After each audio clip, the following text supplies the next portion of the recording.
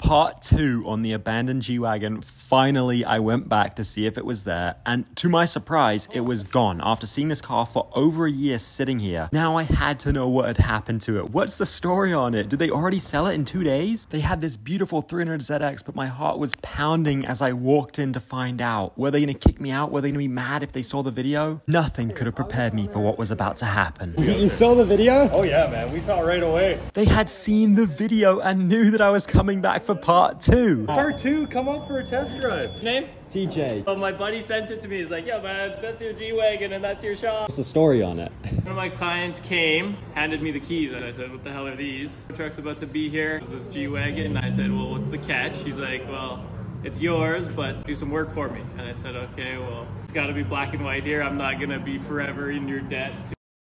Part 3, we'll find out if he still has the vehicle and how much he wants to sell it for.